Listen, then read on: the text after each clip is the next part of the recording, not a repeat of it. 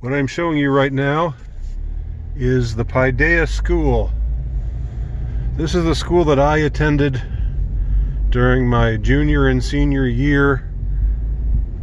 It's a posh, hoity-toity, upper middle class, liberal school. It's a private school. It's a school where you call your teacher by their first name. You say, "Oh, I'm going to Jim's class today." "Oh, really? Well, I've got Sarah for algebra this year." And so it's got this, kind of hippie-ish pedigree or background, but really and truly, it's a launching pad for the elite. Now, why did I go here my junior and senior year? Good question. I wanted to go somewhere different than where I was going. I was going to a public school at the time. I thought I'd be happier here. I was a silly teenage liberal at the time who carried around a copy of the Communist Manifesto. That was me at age 16, 17, 18. So why was I showing you the Paideia School? Jon Ossoff, who's running for senator right now, attended the Paideia School as well. He is their favored son, I would assume. One would definitely assume.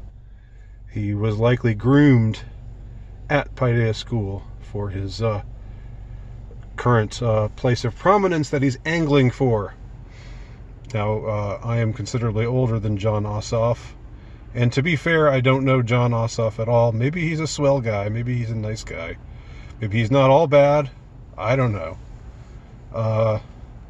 We don't all find ourselves on the wrong side of every issue for all the wrong reasons.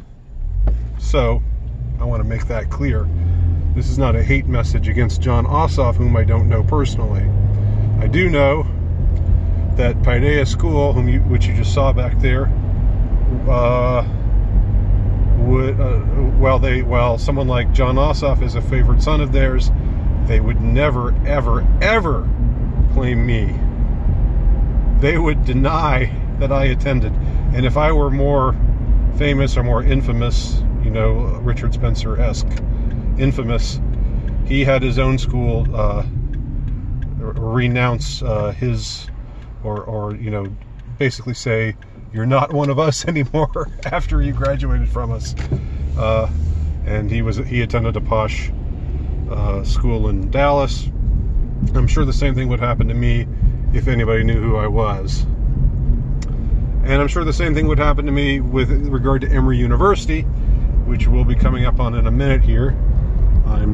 We're going down this incredibly posh upper middle class, if not upper class, road with lots and lots of nice houses. This is the Druid Hills neighborhood. That's the Druid Hills Country Club to my left. And good on them for having nice stuff. This is not class warfare or anything, but I'm just saying, these people are massive hypocrites, a lot of them. They like having their good things, but they sure favor a lot of destructive ideologies that have ruined the country, if not the world. And of course, I was once one of them, but I grew out of that by age 20, whereas most of them stayed exactly the way they are throughout their adult lives.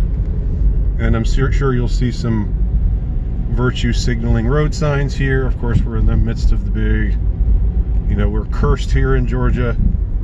Thank you, Emory healthcare workers. Oh, what a good person that is. We're cursed here in the state of Georgia to have this infernal election go on even longer. You thought it was over, but it's not over. It's even intruding into 21. That's how cursed we are here in the state of Georgia. Yep. I mean, it's a nice neighborhood, don't get me wrong. This is all very pretty. But I just wanted to record that. I went to the same... Oh, wow, look at all these virtue signal... all these virtue signaling road signs over here. I'm going to crash the car. I'm going to crash the car. We are better than this. You're fired to Trump. Hate has no home here. Oh, such good people. Such good people living in these $2 million homes and telling the world how wonderfully liberal they are. Alright, so Emory University, where I was further groomed, is coming up on the left. I don't know where Jon Ossoff went to college. I suspect it was maybe Emory, but I don't know, maybe it was elsewhere. A lot of Paideia students ended up going to Emory and to other highfalutin upscale colleges and universities. Alright, well, I just wanted to take you here since I'm going on my Atlanta travelogue with my little spicy narration, taking a trip down memory lane. To be fair, I did meet some friends that I got to know, and some of them became, well, I guess one of whom became a lifelong friend at Paideia, whom I'll be seeing tonight. Actually, there's Emory University, the hallowed halls.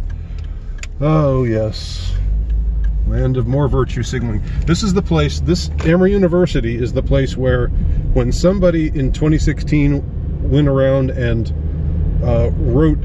chalked in Trump-Pence 2016, the entire student body had a hissy fit. And it was like, run to your safe space now. We need counseling. This is so awful. Yep, that was my alma mater, Emory University. There it is. I mean, nice buildings. There you go, Emory.